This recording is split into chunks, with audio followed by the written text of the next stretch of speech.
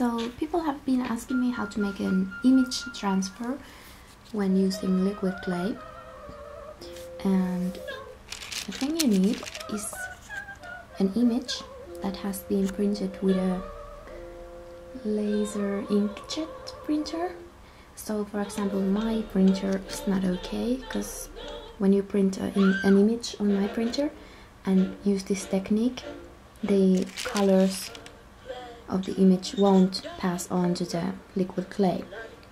So a good idea is to take a magazine that is not like a glossy magazine. It has to be very, very you know, the kind of newspaper magazine when you flip the pages and ink gets stuck to your hands, that kind of newspaper magazine.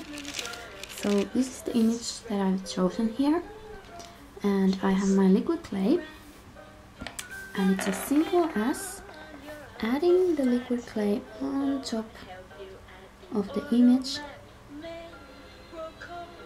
and make an even coat.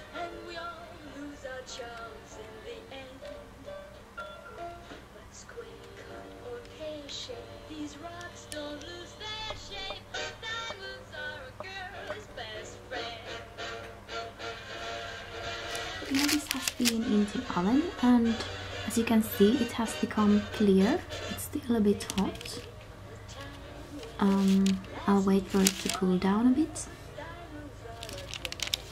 and then basically you're gonna peel off the liquid clay that is now transparent and kind of plastic-like, and hopefully the image from the paper has transferred to the clay. Okay, and I'm gonna peel it off, and as you can see, it comes off almost well.